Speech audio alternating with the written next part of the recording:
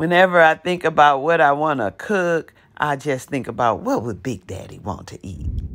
Oh, I was laying up in the bed, hungry, wanting something good to eat, but too lazy to go make it for myself. And I said to myself, Self, if Big Daddy was here, you jump up and make him some breakfast. So you want to manifest this shit, you better get on up and make it happen and play like you doing it for him.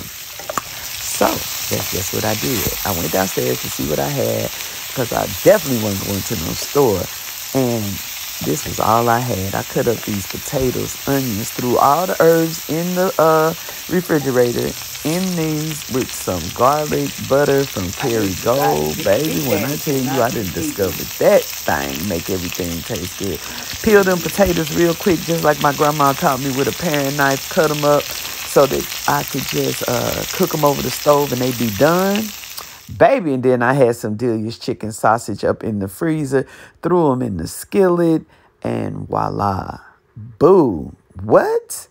Hey, Big Daddy. Breakfast is served. Chicken sausage, home fries, and some eggs. Baby, I know how to throw down on them eggs, too. I had a little heavy whipping cream. I threw in them eggs, made them all good and fluffy. It's time to eat, Big Daddy. Hey.